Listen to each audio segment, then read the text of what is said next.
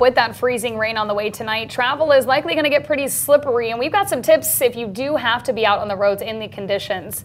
Wausau Public Works says they are watching the weather constantly.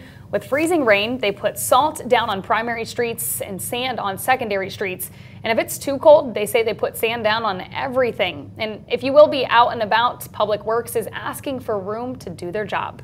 Just keep your distance, and the hills. Don't follow a plow truck right on his tail up a hill, because if he loses it, it's just not going to be good. So just give us room to work. We'll get it done as quick as we can to get you going where you need to go.